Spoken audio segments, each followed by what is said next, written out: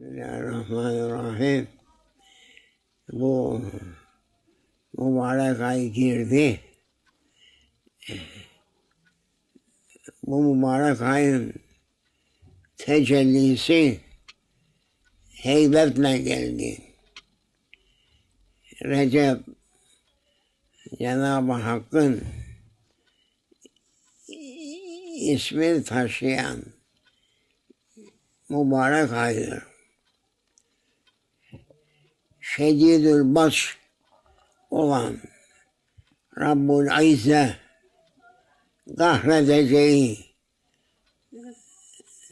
kavimleri bu ayın içerisinde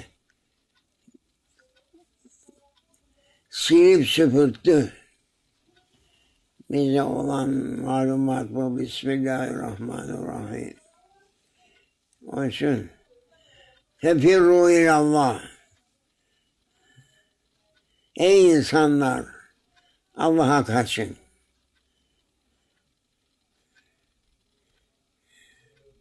Ya men la melce minhu illa ileyh.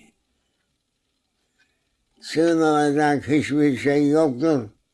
Yalnız Cenab-ı Hakk'ın tapusuna, kapısına, Resul-i Kibriyasına sığınan Han Sultan'a sığınanlar bizim yerimizde selamettirler. Değilse çok sıkıntı var. Şiddetli geliyor bu ay. Bu da ilahi intikam işaretidir. Ki azan insanları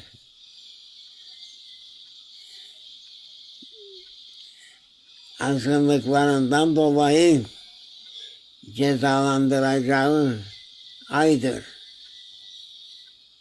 Cezasız bırakmayacak. İnsanoğlu haddini aşırmıştır.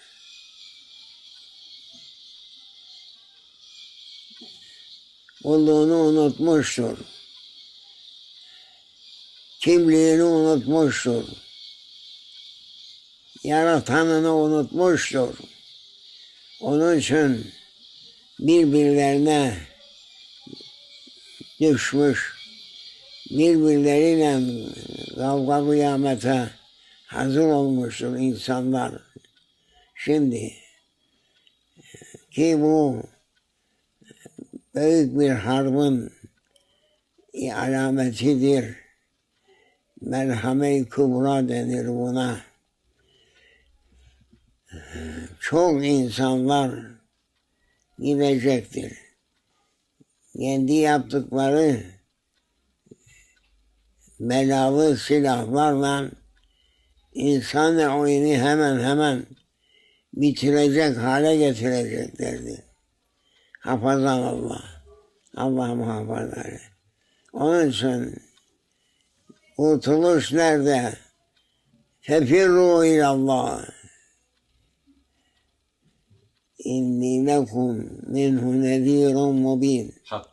Öyle değil mi? Allah'a kaçın.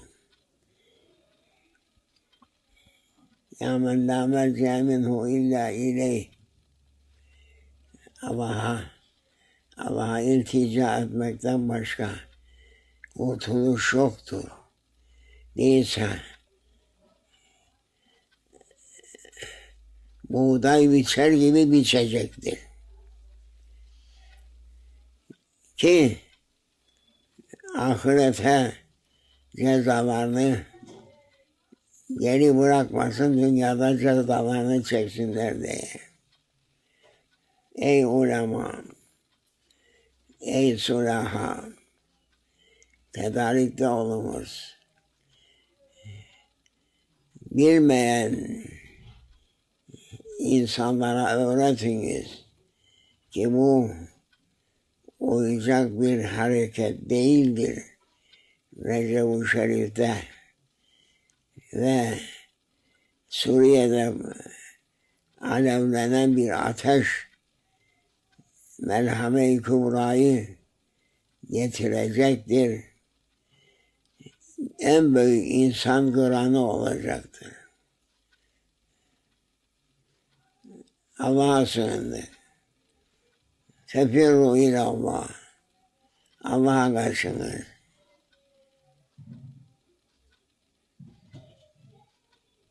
Ya men la melce minhu illa ileyh. Allah'ın batışından